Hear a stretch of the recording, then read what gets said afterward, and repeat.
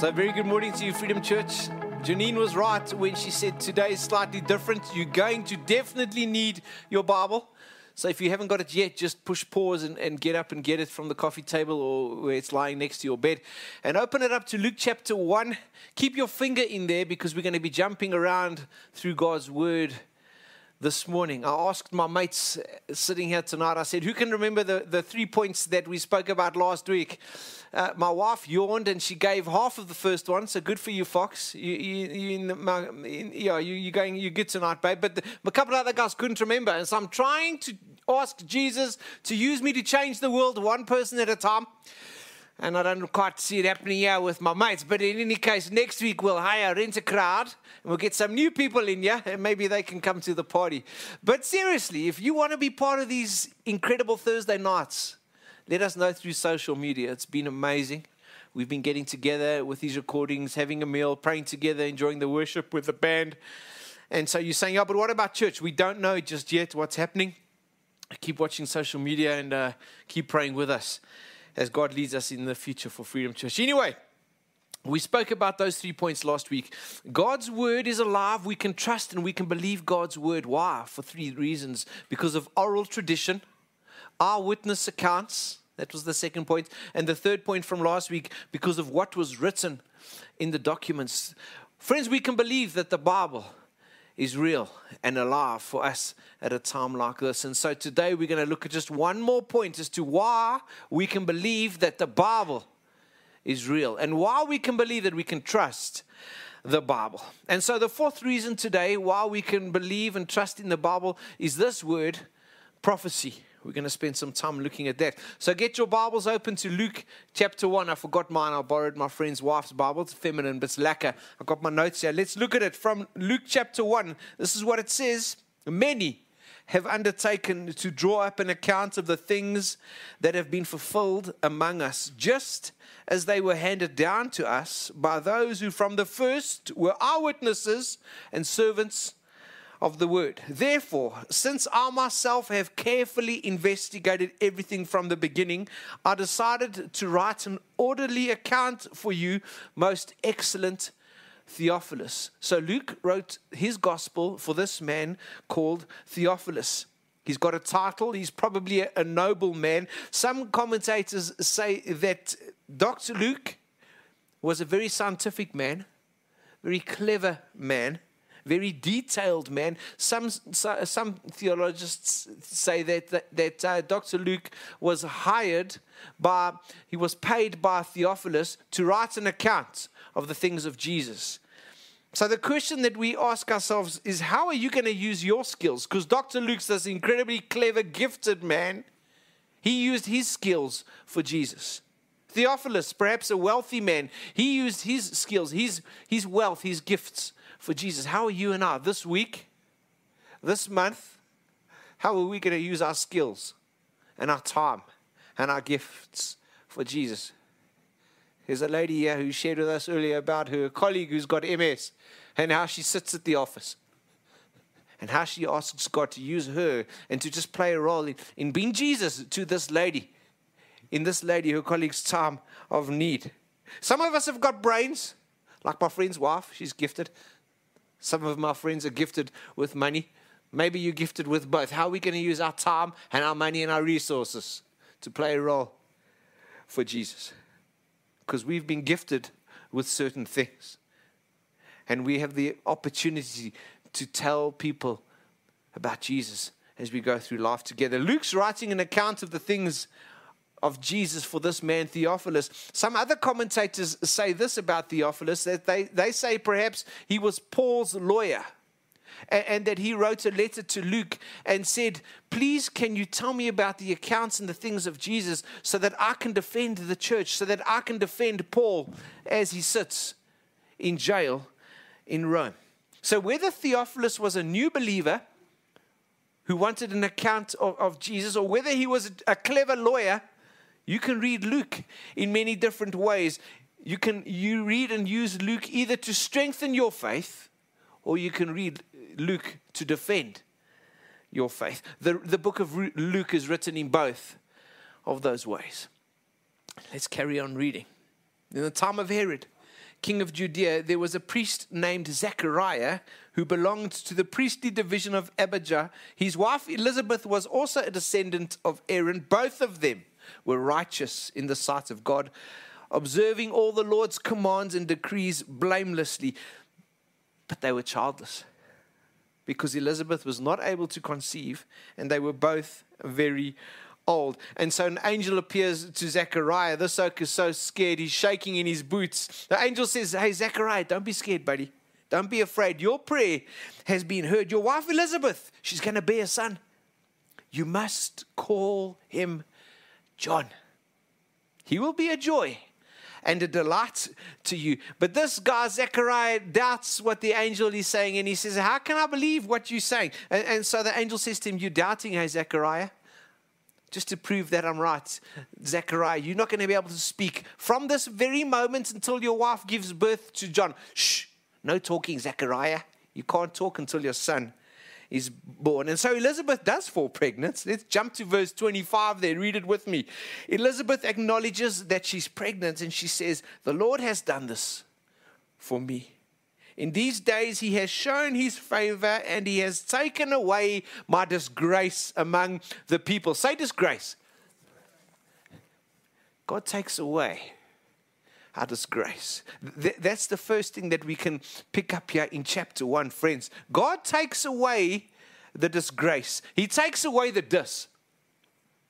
He takes away the dis of everything in your life.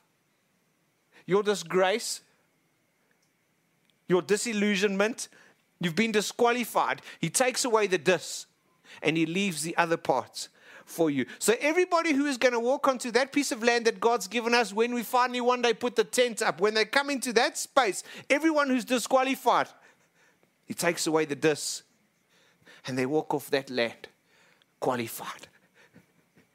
Everyone who walks into that tent on that land one day, who comes in disillusioned, he takes away the dis, and you walk away illusioned. If you walk into church disgraced, he takes away the dis. You walk out with grace. That's what Jesus does. Amen? Let's carry on reading. Verse 26. 6 months into Elizabeth's pregnancy, God sends Gabriel the angel to Nazareth, a town in Galilee, to a virgin pledged to be married to a man named Joseph, a descendant of David. The virgin's name, yes, we know, was Mary. The angel went to her and said, greetings, you who are highly favored. The Lord is with you. Gabriel, the angel, tells Mary that she's going to conceive a child, and she's to call this boy Jesus. She says to Gabriel, it's not possible. There's no ways, because I'm a virgin. Jump to verse 35. See what it says. The angel answers Mary and says, the Holy Spirit will come upon you, and the power of the Most High will overshadow you. So the Holy One to be born will be called the Son of God. Even Elizabeth, your relative, is going to have a child in her older age, and she who is said to be barren is already in her 6th month. For nothing, see it in your Bible, for nothing is impossible with God. Underline that and say it with me. Nothing is impossible with God. But I want us to say it loudly. Say it loudly with me so the neighbors can hear outside your babes. Nothing is impossible with God. Let's say it again. Nothing is impossible with God. Brilliant. And so in this story, you've got 2 wombs of 2 different women. You've got a womb of a woman that has been married to a man for many years, probably 40, maybe 50 years, Elizabeth and Zechariah. And through their life together as husband and wife, those days there was no contraception. And so in the course of that married life, that womb would have received much sperm many times in their marriage. Then you've got the womb of another woman. That womb has never been touched by any sperm. And that womb gets impregnated. And the comment there is nothing is impossible with God. In the book of 1 John chapter 3, it talks about the word of God being sperma. The Greek there, seed. Exactly the same word as sperm.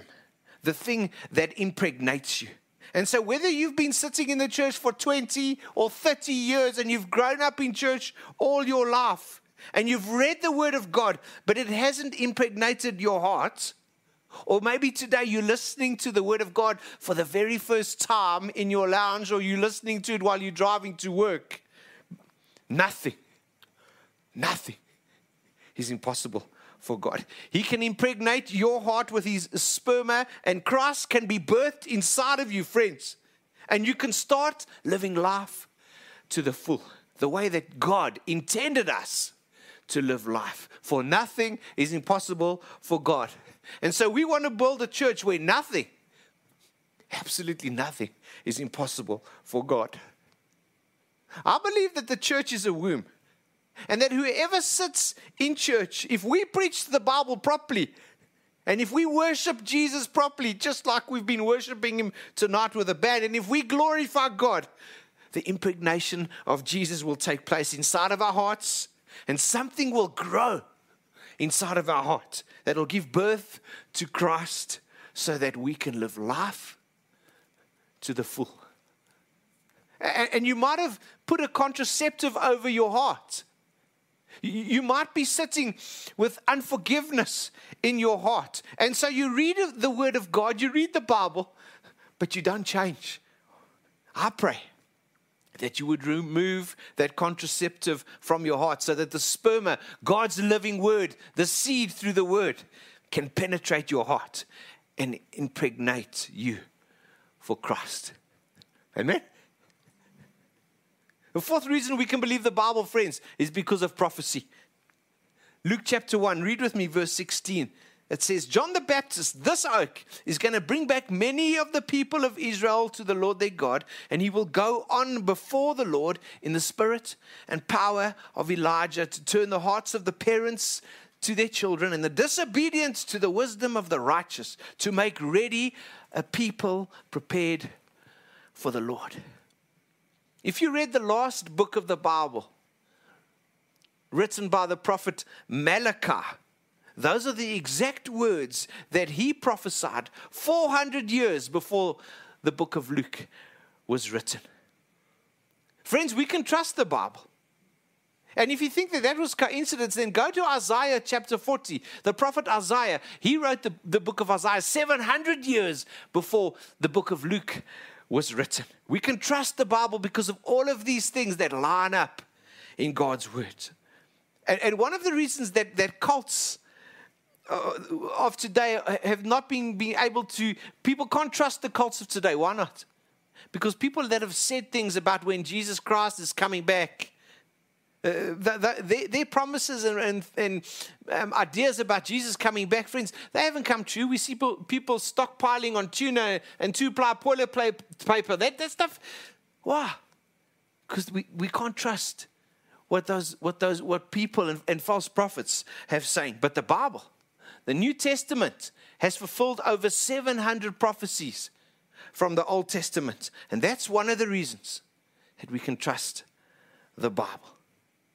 So let's have a couple more examples of prophecy that we can look at tonight. Isaiah chapter 9. Don't worry to turn there.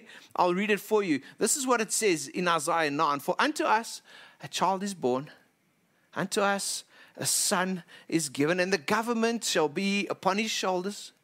And he will be called Wonderful Counselor, Mighty God, Everlasting Father, Prince of Peace. When you listen to those verses that I've just read to you, what does that remind you of? Those verses. Remember, we were on the school field in December, Christmas Day. We shared around that, friends. We read that together from Luke chapter 1. That was prophesied already in Isaiah 700 years ago. Friends, we've got to study the Bible. We've got to look at the Bible. I look at a group of people sitting in front of me tonight. They've got their Bibles open. I look at a young girl. She walked in tonight with her Bible under her arm, and she had the books of the Bible. She had notes sticking out. I thought, wow, this young girl, just 14 years old, allowing the Bible to become alive to her as she studies the Bible. Revival can only take place when the Word of God and the Spirit of God impregnates our hearts. Let's have a look at another example of prophecy in the Old Testament. Isaiah chapter 11. This is what it says. Out of the stump of David's family will grow a shoot. Yes, a new branch bearing new fruit from the old root. And the Spirit of the Lord will rest on him. And then Isaiah 42 says this, look at my servant, whom I strengthen. He is my chosen one who pleases me. I have my Spirit upon him. He will bring justice to the nations. And so there it is, 700 years before, now it gets fulfilled. 700 years later, in Luke chapter 3, verse 21, find it there in your Bible. If you got it there, Ruan, check it out there. But this is what it says. When all the people were being baptized, Jesus was baptized too. And this is what was prophesied from Isaiah. Now it's happening.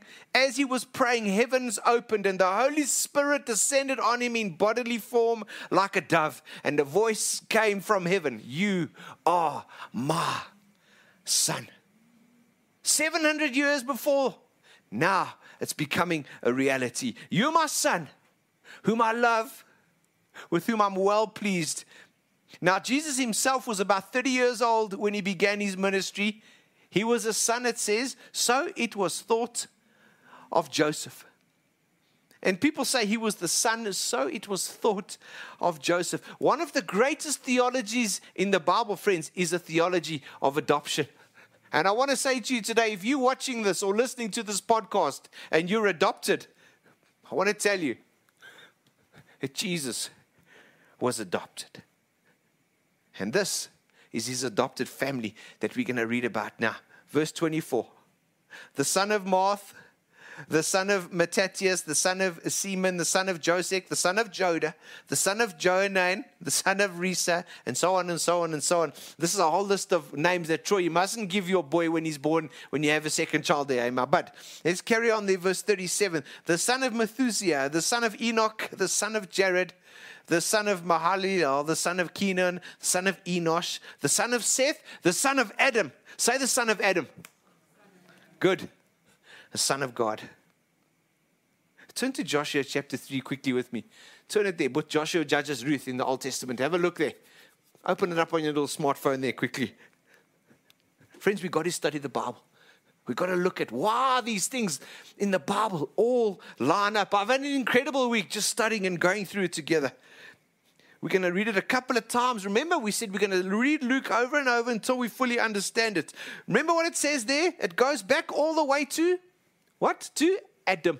Yeah. The first guy. Joshua chapter 3 and verse 14. Israelites are on their way to the promised land. So when the people, these are the Israelites, broke camp to cross the Jordan, the priests carrying the Ark of the Covenant went ahead of them. This is an amazing story. Get this, stay with me. Now the Jordan is in full flood. Pete's going to put a picture up for us on YouTube Sunday, just showing you how scary this Jordan River is in full flood.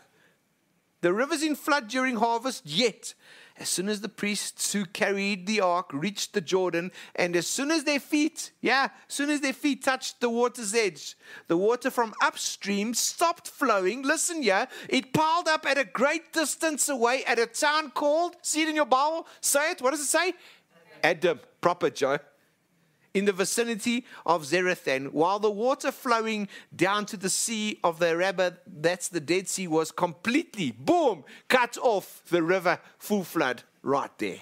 So the people crossed over opposite Jericho. The priests who carried the Ark of the Covenant of the Lord stopped in the middle of the Jordan and stood on dry ground, while all Israel passed by until the whole nation had completed the crossing on dry ground. Say that, dry ground. Man, hold on to that story and go to John chapter 10 with me in the New Testament. Jay was right when she said you needed your Bible. So I hope you've got it, because have a look at what happens in John chapter 10 verse 40. I'll wait while you turn there. Matthew, Mark, Luke, John, New Testament. This is incredible, guys. You've got to get this. Then Jesus went back across the Jordan to the place where John had been baptizing in the early days. So Jesus goes back across the Jordan at the exact same place where he got baptized. Incredible. Why does he do this? Yeah, he stayed at the place where he got baptized, and many people came to him. They said, though John never performed a miraculous sign, all that John said about this man is true. And in that place, say that place, in that place, many believed in Jesus. In Jesus. Which place? In that place. Which place? In that place where Jesus got baptized. In that place where he was called the Son of God for the very first time. In that place, the same place where the Israelites crossed over the Jordan River. In that place, how amazing, many people believed. Incredible, eh?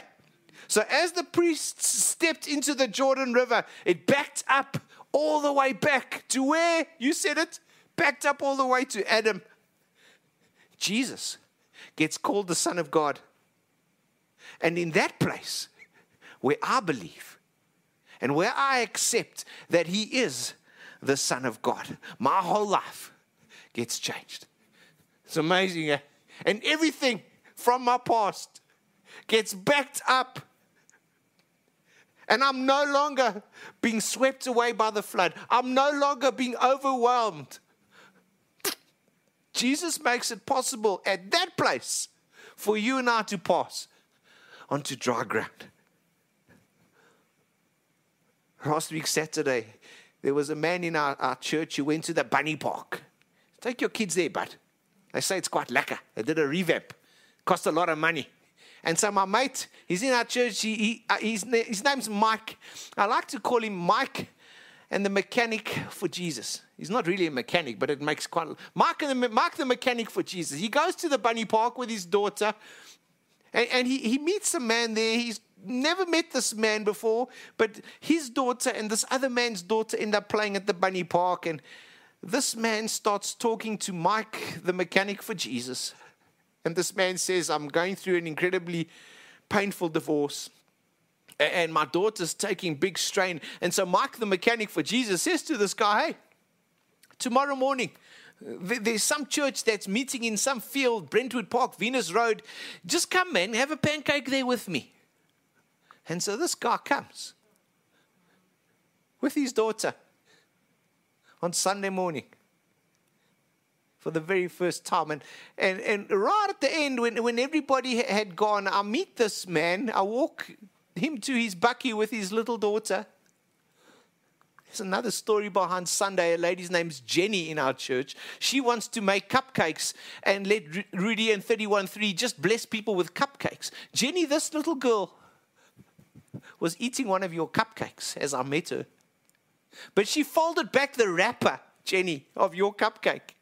And she was licking this, what must have been an incredible cupcake, girl. And I watched her look to me like she hadn't tasted or eaten a cupcake in a long time. She was loving that thing, man. And I started talking to this man, and he told me his story and the pain that he's going through this divorce and how it's affecting him and his daughter. He says to me, I want to come back. He says, I want my daughter to learn about the stories in the Bible. I thought, wow. If this man and his daughter do come back, and if they both listen to stories in the Bible, because that's what we want to preach about at Freedom, stories in the Bible that the Holy Spirit makes come alive to people. If they do come back, and if they do decide to give their lives to Jesus and believe in Jesus and believe that they too need to get baptized, and if they decide to follow Jesus, the one who was declared the Son of God when he stepped into the waters of baptism, if they surrender their lives to Jesus at that point, at that place in their lives, they will be changed forever and they will walk on dry ground. Because I believe that prophecies written in the Bible 700 years ago are applicable and very much meant for us at a time like this in a city like ours, for that divorced man and his little girl at Freedom Church. And so when you study the bloodline of Jesus all the way back to Adam, it's one big story, and the hero is Jesus. And in that place where you make a decision to believe that Jesus is the Son of God, in that place, you will get saved. And I pray that if we preach the Bible properly, many people will get saved. And he will take you onto dry ground, smooth ground. No. Sometimes it's rough and uneven, but it's dry ground, friends. And he will take you into the promises that he has for you. For time's sake, I'm nearly done. Let's jump to Luke chapter 4. You've got your finger there with me. Troy, you got it there, bud. Have a look there. Luke 4. Remember, we're talking about prophecy, hey? Verse 14. Jesus returned to Galilee in the power of the Spirit, and news about him spread through the whole countryside. He taught in their synagogues, and everyone praised him. They didn't praise the priests. They didn't praise the synagogue. They praised Jesus. He went to Nazareth, where he had been brought up, and on the Sabbath day he went into the synagogue, as was his custom. He stands up, he stood up to read. The scroll of the prophet gets unrolled and handed to him. Remember this scroll written 700 years ago, hey? It's handed to him, unrolling it. He finds the place where it's written, "The Spirit of the Lord is on me." The Spirit of the Lord is on me. Now, some of us have grown up in charismatic churches, eh? And you've checked those oaks, they get up and they change their voices like the Americans. The Spirit of the Lord is on. I got a mate like that. He's been to an American Christian conference and he goois a bit there. I don't think Jesus would have spoken like that, eh, babes? I think he would have spoken normally. The Spirit of the Lord is on me. The Spirit of the Lord's on me because he's anointed me to proclaim good news to the poor. He has sent me to proclaim freedom for the prisoners and the recovery of sight for the blind, to set the oppressed free. I had a look at the Greek meaning of that word oppressed. It's to change the status of people's lives. Amazing, eh? Disgraced, disillusioned, your status gets changed. To set the oppressed free and to proclaim the year of the Lord's favor. Then he rolls up the scroll, he gives it back to the attendant, and he sat down. And the eyes of everyone in the synagogue were fastened on him as he began saying to them, "Today the scripture is fulfilled in your hearing." What scripture is he talking about that's fulfilled? Let's go back to the Old Testament to find it. Isaiah 61, 700 years ago it's written. This is it. The Spirit of the Sovereign Lord is upon me because the Lord has anointed me to proclaim good news to the poor. He has sent me to bind up the brokenhearted, to proclaim freedom for the prisoners and captives, and release from darkness the prisoners, to proclaim the year of the Lord's favor. And then there's a line there, and the day of vengeance of our God. But when Jesus stood up in the synagogue that day, he didn't read that last line. He missed that out, and he folded up the scroll and he gave it back. He stopped where it says, "at the year of the Lord's favor." Why? Because you know what, Freedom Church, we're not living under God's vengeance. We are living under God's favor. What's God's favor? People ask. His favor is that he's willing to accept sinful men. In other words, his favor is that he's willing to receive sinners for him, to him, through saving grace. There will be a day of vengeance. Yes, there will. But that's a day in the future. Right now, we're living under God's favor. And we can read the book of Luke as a book of favor from God to his people. And when people come and they speak about the day of vengeance and they come with all that stuff, yes, and the day of judgment, that's a day in the future. But right now is the day of the Lord's favor. Today is a day of forgiveness. Today is a day of salvation. And if we fully read and completely understand the book of Luke and the Bible, we will be able to tell our city and the people who live amongst us and that work with us, we will be able to tell them about our God who saves, about our God who is kind, and about our God who is gracious. We can believe the Bible. Why? Because of prophecies from 700 years ago that line up to the New Testament. Everything, friends, everything in the Bible lines up. And I sit with you tonight and I want to ask you with me, don't you want to make a decision to follow Jesus? Don't you want to make a decision to declare that He is the living God and the Lord of your life? Because if you do, and if you read God's word, just like my friend's wife reads God's word, you will walk. As you believe and trust in God, you will walk on dry ground. Easy plain sailing? No. Sometimes life is tough, but you will walk on dry ground.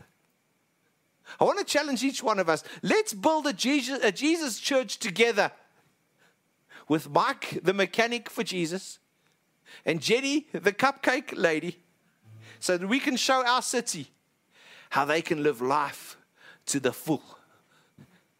To the full. In Jesus' name, amen.